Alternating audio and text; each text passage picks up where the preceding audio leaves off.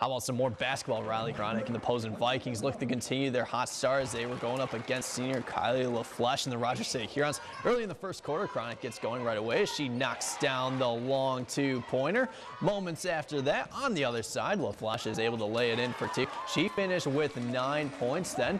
Back comes Posen. Looks like they're going to swing it over for a three, but they go inside and feed it to Alina Kelbitzer for the easy bucket. Good shot selection there.